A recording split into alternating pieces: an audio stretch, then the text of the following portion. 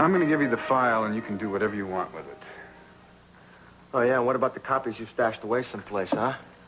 What's going to happen here, Bart? What are you going to do? Is this something you're going to dangle on my brother's head for the rest of his life? Look, you and I made a bargain, right? Your information in return for my silence. You fulfilled your end of the deal, and now I'm going to fulfill mine.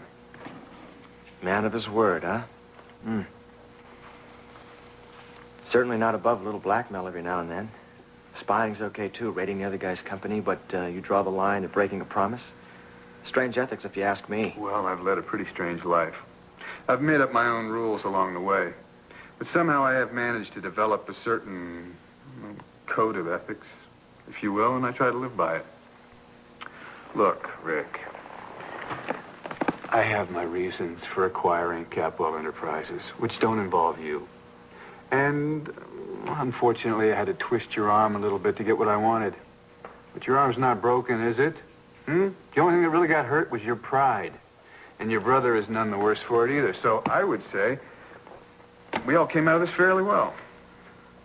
Yeah, you try telling that to the Capwells. It wasn't exactly the thrill of my life betraying people who trusted me.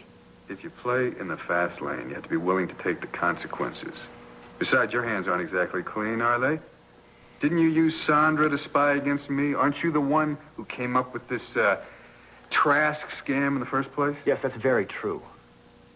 And I am willing to suffer those consequences, but I am not willing to let my brother suffer them for me. He won't have to. So you say. Look, once you know me a little better, you won't have any doubts.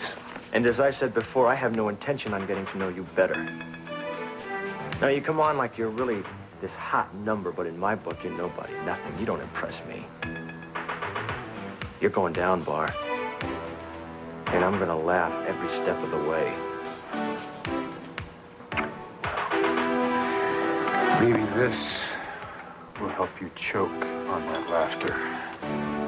Bar, where you going? We had a deal. Hey, Bar!